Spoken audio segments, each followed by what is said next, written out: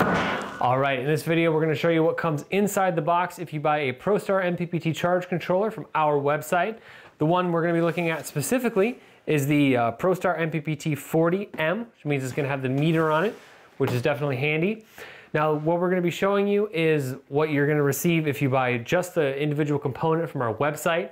We do also have this charge controller available pre-built on one of our PRE panels, which is gonna come wired with breakers and terminal blocks all ready to go. We also can install this in a custom designed solar system if you speak to our sales team and go through the quoting process for that. But if we take a look at this, if we look at the side here, where we just were, this big sticker here is gonna have our part number on it, 018308. And that's gonna be our part number. If you type this in on our website, it'll pull up this specific product. And this sticker here is from Morningstar, and it's gonna have the serial number that's specific to this charge controller, which can be important for warranty purposes. That's about all that's exciting about the outside of the box. So let's open it on up.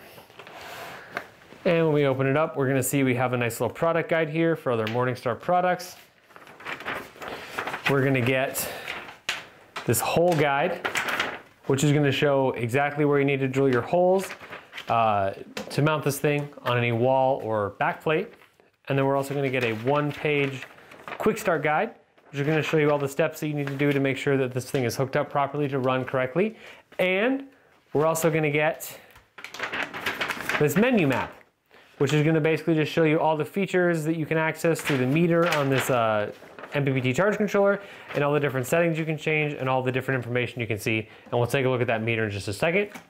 And you're also gonna get your installation, operation, and maintenance manual, which is in English, French, Dutch, and Spanish. So if we take off this top piece of packing material here, we can take out the charge controller, set it to the side. There's a couple more things that come in this box. These are kind of nice, they include these. If you know what these are, you probably already know about them, but if you have sensitive radio equipment or anything else like that, these are nice because you clamp them around your wires and they reduce your noise for the radio or anything like that. So once again, if you know about these, you probably already know about them. It's kind of nice that they include them in the box. And we're also gonna get 4 screws for mounting these. Once again, nice that they include that. So if we take this out of the anti-static bag, this is the MPPT controller with the meter. As you see, we've got our nice little sticker reminding us to register the product.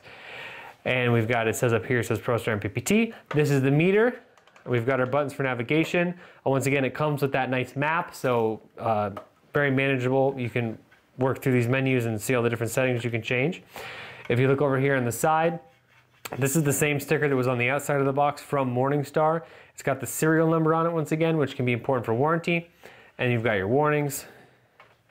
And on this side, we have all of our ratings that are specific to this charge controller. So you see it says 40 amps, 12 through 24 volts DC for your battery voltage, your wattage, and all that kind of stuff you can see on this side of the thing. And then on the back, you can see it's got a nice big metal heatsink on it.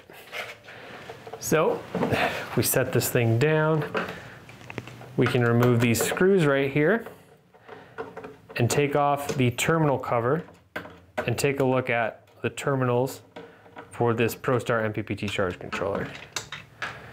Yeah, set those to the side.